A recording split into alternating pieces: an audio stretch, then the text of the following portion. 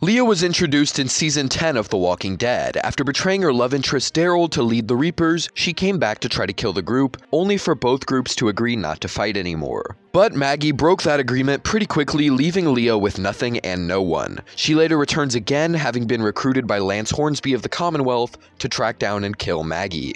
This episode was actually pretty cool for the most part, as Leah being a seemingly unstoppable force that is hunting Maggie was pretty intense, but I knew they weren't going to kill Maggie off despite the awesome fight scene. And when Leah knocked her out only to wake up tied to a chair, I knew Maggie was gonna make a great escape and Leah was definitely gonna die this episode. And yep, Daryl walks in and just shoots her.